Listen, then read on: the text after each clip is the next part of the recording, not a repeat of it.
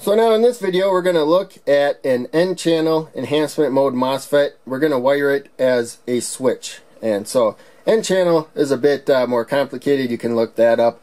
But the main thing is this is an enhancement mode MOSFET, which means that like the bipolar junction transistor, it does not want to conduct under just normal circumstances. You have to give it a signal, in this case, for it to conduct. So we'll talk about that a little bit more later. There's also depletion mode MOSFETs, N-channel or P-channel, and but there's depletion mode, and those want to conduct until you give it a signal to stop conducting. So that's the difference between those two. Main thing is though, if you have a part number that it tells you to use that part number. And if you need a variation, you gotta look up data sheets and see if the one you found will substitute for it with your needs. But in any case, here is the schematic diagram that I found in at least one data sheet right there. So the data sheets tend to have the more complex schematic diagram, and there's also a lot of different variations. So unfortunately, good chance you have to know the part number to know which even the type of transistor to use, unfortunately. So in any case, this is the one that I like for N-channel, and that's the one I like for P-channel. So those are the ones I'll be using, but you may see that on the schematic.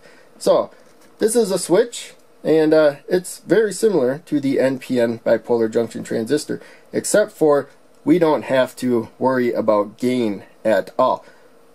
The resistor here helps hold the gate off. So you can see there's a little space on the schematic diagram, and that's pretty universal to have that little space there. It is kind of like a capacitor. So you build up or remove charges on one side, and it does the opposite on the other, building up or removing charges. So with those extra charges or lesser charges depending on the particular transistor, it starts conducting better or worse. So with this one, we give a positive charge. It helps make the other side a little more negative. And so it's N-channel, negative. That makes it conduct better. When we release the switch, we give negative on that side. It makes it more positive in there. And based on the chemistry, that makes it less conductive. It'll turn off completely with pulling that voltage down. So if we don't have this resistor, if the transistor is off, we press the button, we get that positive, that negative, it starts flowing. If we release the switch, this is going to stay positive because it's like a capacitor. That negative, it's going to keep flowing. So you can't leave the input floating there. It's going to stay in whatever state you last put it in for a really long time. So here we have it on the breadboard. We'll zoom in and take a little better look. The switch here, this breadboard, these higher quality breadboards, they tend to not like these bigger pins. Kind of push the switch out, but now it's getting a little more used to it. So in any case, this might even pop out. So that's something to be aware of.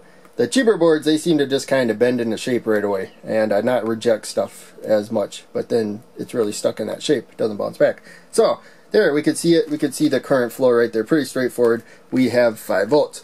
We'll zoom in to get a little better look. And so here is the transistor, source at the bottom, gate in the middle, drain on top, because we got the flat side there. Always double check with the data sheet if you haven't been using a component a whole lot. Long lead anode to the resistor, short lead the cathode to the drain, and then we have a 220 ohm resistor, which is what is limiting the current since this is a switch. So here we have our pull down resistor, and we need that. So actually we don't need to zoom back. You'll just be able to see the LED beyond.